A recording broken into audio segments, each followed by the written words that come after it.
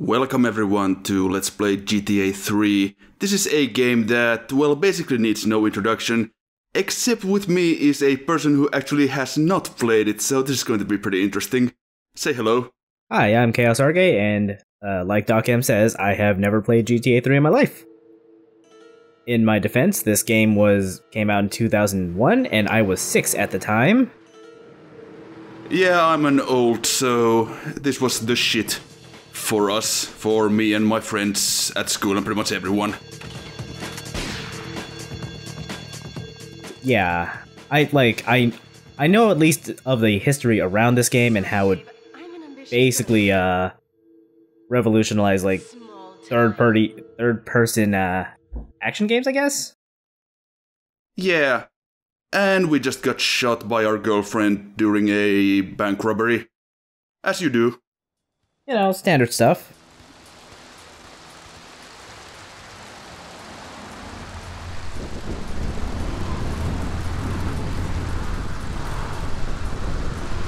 Liberty City is in shock today as the police and emergency services deal with the aftermath of a devastating attack on a police convoy this morning.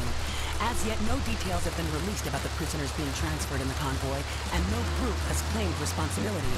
The convoy left police headquarters early this morning for a routine transfer of felons to Liberty Penitentiary. The attack took place on the Callahan Bridge, leaving few witnesses and the bridge itself severely damaged. Some of the convicts are thought to have perished in the explosion that followed the initial attack. Revelations as to the professionalism of the attack struck police hours afterward, when identification of the missing felons were further hampered by an attack by computer hackers on police headquarter databases. With the Porter Tunnel project falling behind schedule, this disaster leaves Portland isolated from the rest of the city.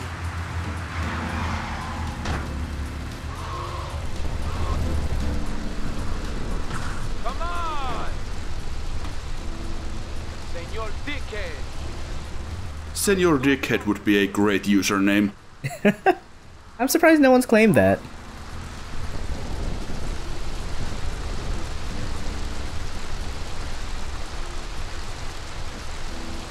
Aye, get lost.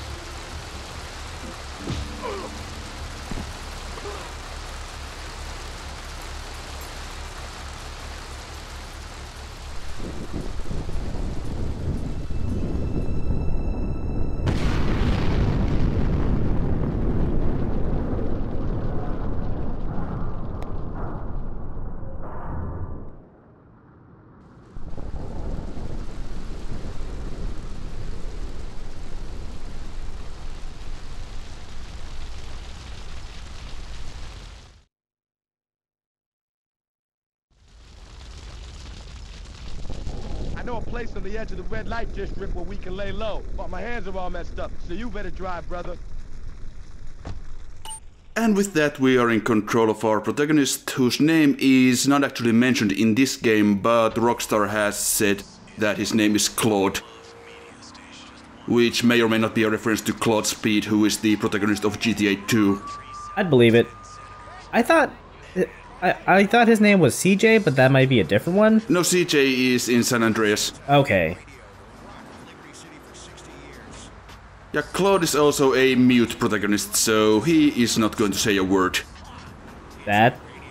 You know what? I think I might be okay with that. Yeah. I've tried playing GTA 5 and I can't really stand the protagonists. Yeah, I kinda agree. So yeah, the first mission here is just this basic stuff. We drive to the hideout here to kinda get you, well, this is really the first game of its kind, I would say. This is the place right here. Let's get off the street and find a change of clothes. Yeah, it's good to acclimate your players into a whole new genre. Yeah. I mean, of course, there were the 2D GTA games and some other kinda similar stuff like Driver, but... I know this guy. He's connected. His name's Luigi. Me and him go back. So I can probably make this work. Come on. Remember to make sure there's no incoming traffic before backing out. And also make sure you're pointed the correct way. I swear they just give licenses to anyone these days. I mean, they totally do. So we just head on over to the club here around the corner. owned by Luigi. This is Luigi's club. Let's go around the back and use the service door.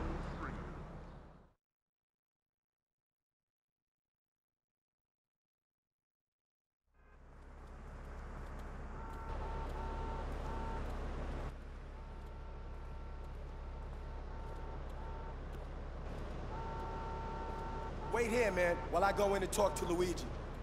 Are we not allowed to talk to Luigi? No, we're not.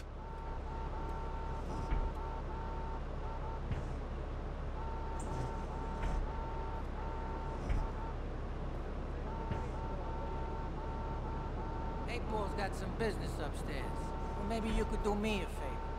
One of my girls needs a ride, so grab a car and pick up Misty from the clinic, then bring her back here. Remember, no one messes with my girls. So keep your hands on the wheel. If you don't mess this up, maybe there'll be more work for you. Now get out of here. Well, he seems pleasant. And yeah, Luigi is your basic tutorial mission giver. We just basically play the gopher for him for a few missions here and just get acclimatized with all the mechanics. Well, some of the mechanics anyway. Yeah, that's probably alright.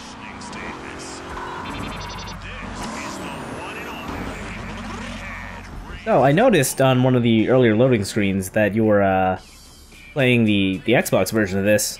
Yeah, this is the Xbox version. It came out a couple of years after the PS2 version. It's got some enhancements, mainly visual. They didn't port the entire game over to the Vice City engine or anything like that, which would have been amazing, but it just wasn't in the budget, I guess.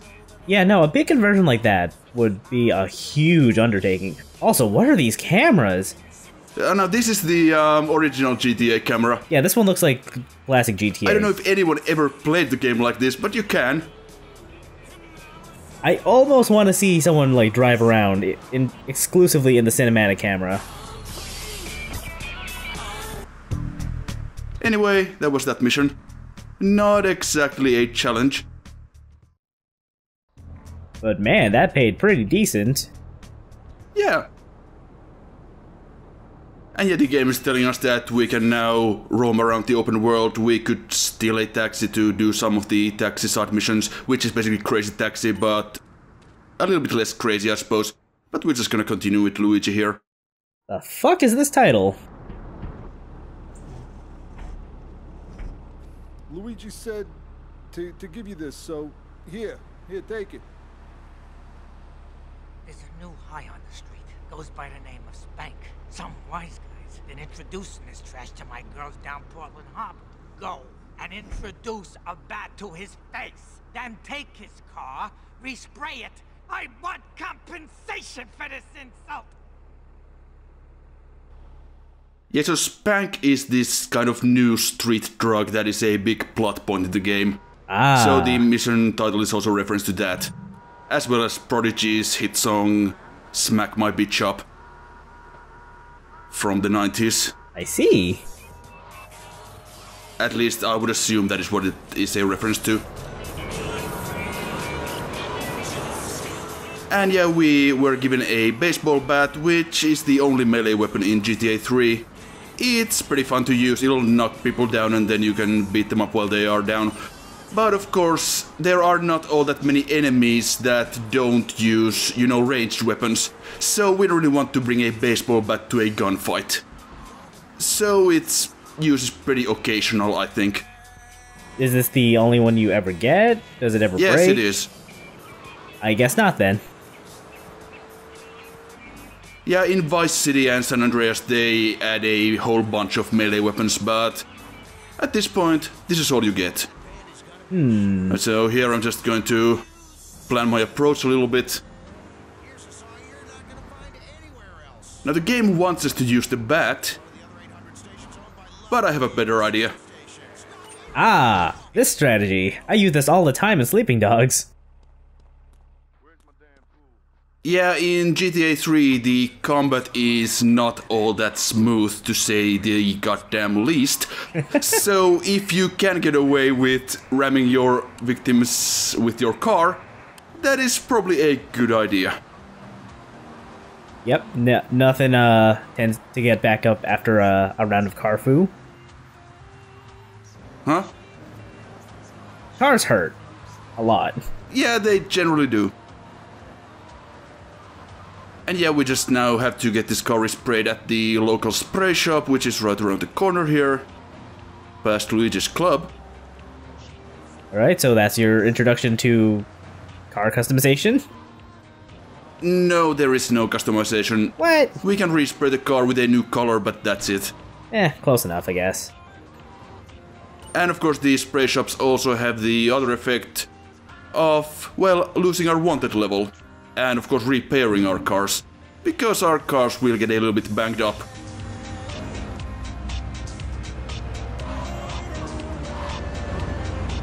Great, thanks. Well, I hope Luigi doesn't mind a slightly bent bumper. I'm sure it'll be fine. Yeah, I mean, garages in this game are basically magic anyway. You stash a car in a garage and it'll get automatically repaired. Oh, that's pretty handy. Or at least in your safe house garage. Maybe not this one.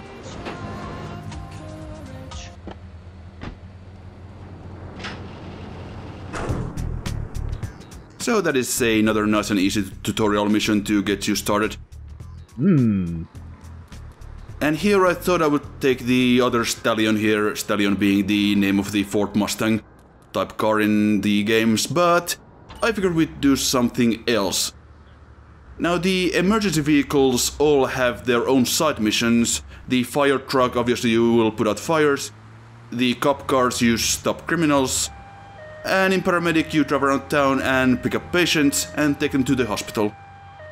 Again, like Crazy Taxi. And we're not going to be bothering with the fire truck or the vigilante missions, as that's called. But this one we do want to do. That guy is straight up just shitting blood. He's fine, he's fine.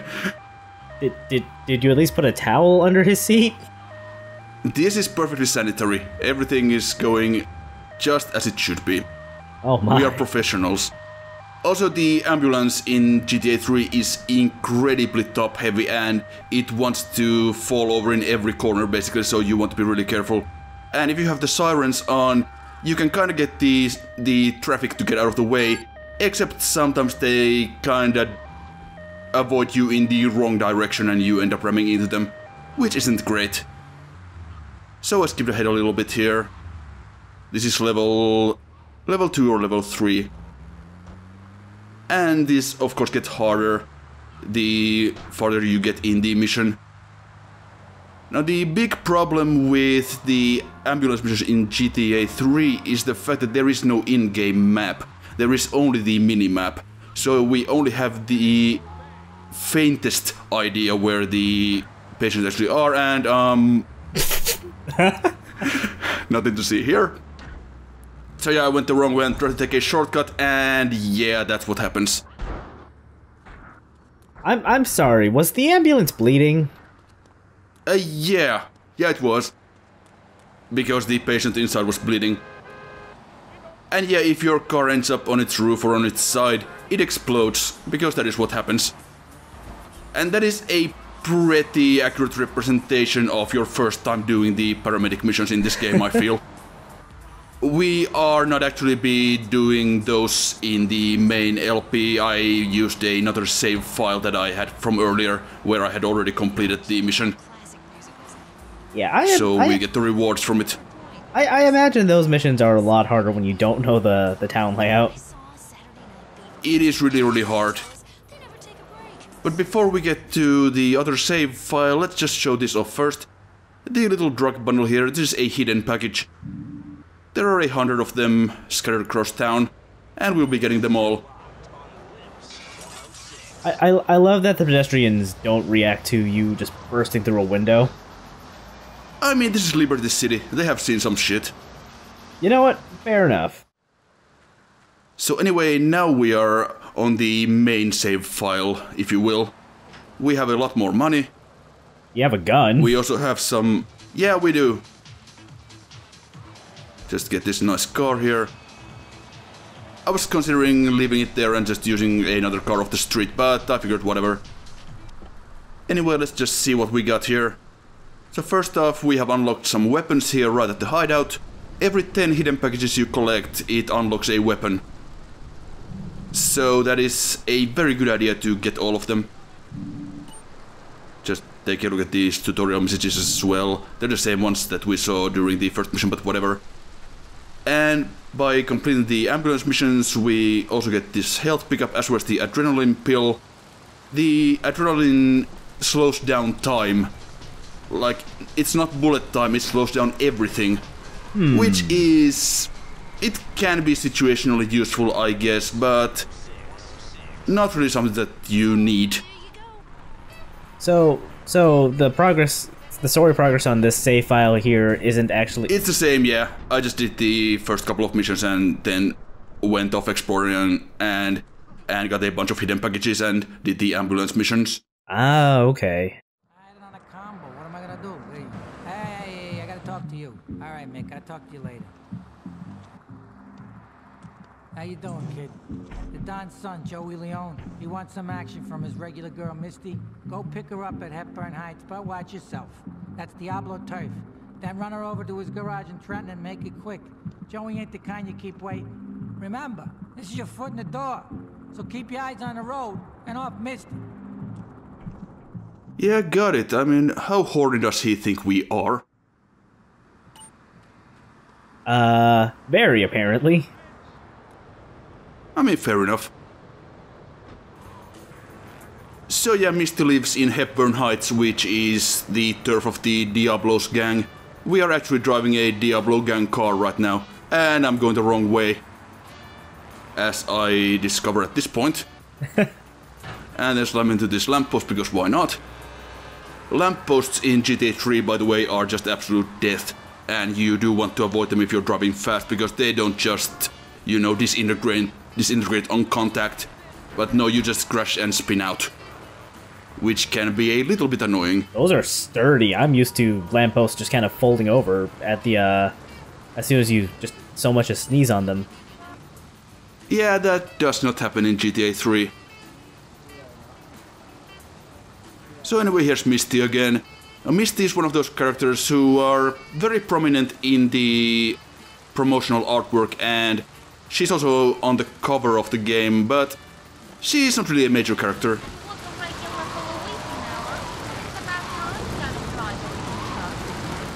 This is actually the last mission that we see her in. Ah. And the frame rate is having some issues here because the heavy rain isn't helping things. In general, the Xbox version does run a lot better than the PS2 version, as well as the PC version at the time, because that was kind of an unoptimized mess. Imagine that, a Rockstar PC port being unoptimized. Shocking. I was also just about to ask if the PS2 version performed any better, but I guess it wouldn't have. It has a lot more frame drops. But what about the other versions of this game that are out? We'll get to that in a bit. Just say hi to Joey here first. Joey! Am I gonna get to play with your big ends again? I'll be with you in a minute, Sparkplug. Hey, I'm Joey. Luigi said you were reliable, so come back later. There might be some work for you. All right?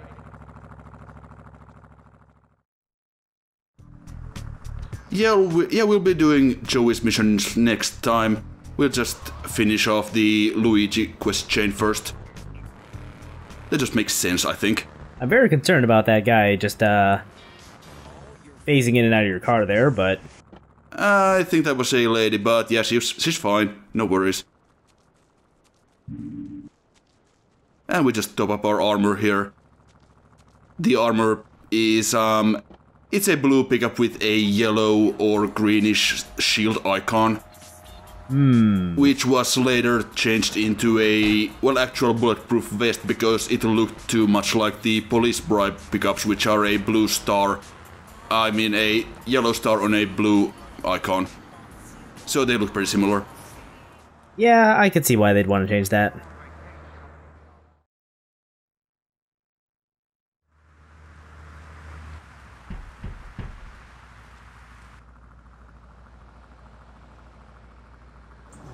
Some Diablo scumbag has been pimping his scuzzy bitches in my backyard. Go and take care of things for me. If you need a piece, go around back of Ammunition opposite the subway. That easy to get a gun, huh? Yeah, this is where you're supposed to get a gun. Not ammunition, of course, we'll be able to buy various weapons, but we don't have to do that all that often because we are collecting the hidden packages. So we are going to amass a pretty decent arsenal. Without ever paying for any of it. That's handy. Yeah, and what I actually neglected to mention about the paramedic missions is that when you finish level 12, which is the final one, you unlock infinite sprint, which is incredibly useful as you might expect. Yeah, absolutely. How much? That didn't take long.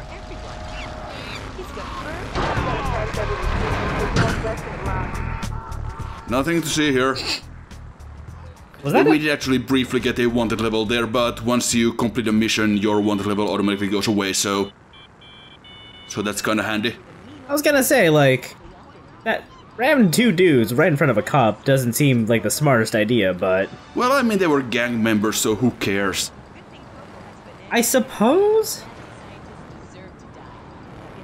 Honestly though, the cops usually do care no matter who you shoot at. And they tend to get your way when you least want them to. It's almost like they're trying to prevent crime. How dare they? The jerks. The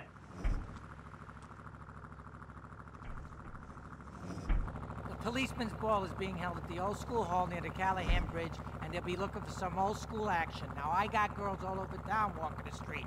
Get them to the ball. They'll make a bundle. Get as many of them as you can before the cops drink away their green. Well, speaking of cops, we need to provide some entertainment to their ball. So that is what we'll be doing, and we're gonna need a 4-door vehicle for this, obviously. Perfect?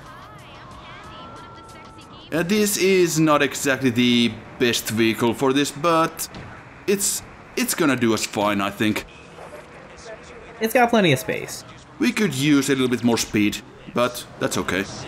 I'm a marketing manager who lives in the suburbs and commutes to work on the highway. I live alone, so of course I needed a car that had C12 and is equipped to drive across... Yeah, this is not a particularly exciting mission, but it does give us a nice tour of the city, or at least this part of the city.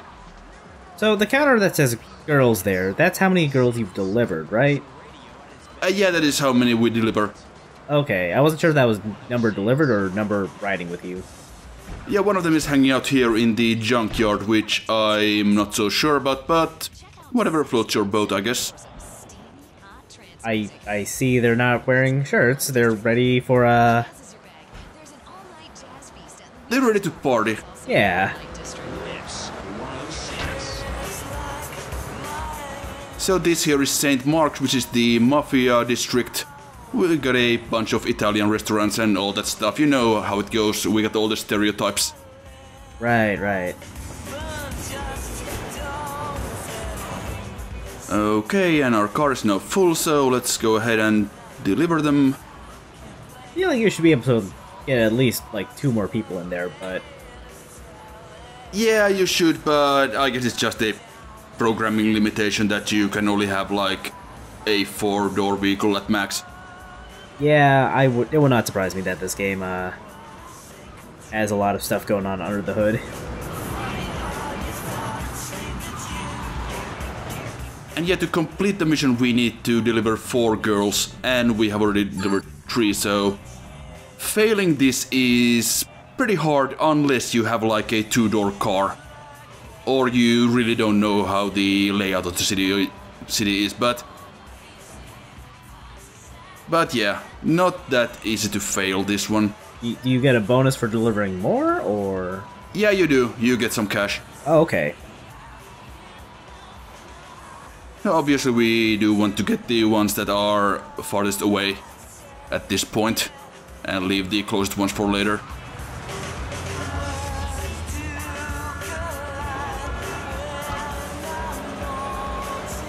So I think we got another one here in St. Mark's as well. Yep, we're coming up on her.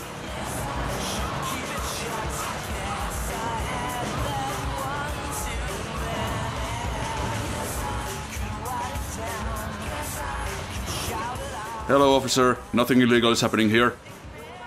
Just, delivering the entertainment to the policeman's ball. Yep. Now, Chinatown, of course, is controlled by the Triads. Naturally. They are the guys in the blue overalls. We can see one of them walking around there. Ah, okay. And they are not hostile to us at this point. Is there a point in, like, the story where they just become hostile, or do you have... Yeah, there are certain missions that will turn these various gangs hostile to you. Okay. Welcome back. This is Andy. Playing all the best music on the Lips 106 Expressway to Hot Music. Okay, and that'll be 6, and now we just need to get these 2 that are pretty close by. Now getting all 8 might be a little bit challenging, especially when you are in a slow piece of crap car like this one, but you should just about be able to do it. 106 is the home of the short hot mix. Maybe not on your first playthrough, but if you know the district, you should be fine. Yeah, it doesn't look crazy, but yeah, knowing the lay of the land will help a lot with this. Yeah. GTA 3 has 3 districts. The industrial district that we are in here, which is called Portland. And then there is the commercial district, which is Staunton Island. And the suburban or residential area, which is named Shoreside Vale. Okay. And we will unlock those as the game goes on.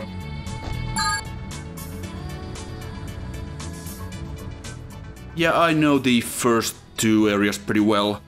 Not so much the third one, because I haven't really gotten there on that many playthroughs, you know? Right, right. Now before this, it had been like 15 years since I had actually gotten to that part of the game, so... So once we get to that part, yeah, there will be some slight issues, but nothing too bad. Anyway, we are now done with Luigi's missions, and next time we'll be starting off with Joey's mission chain. Sounds like a plan.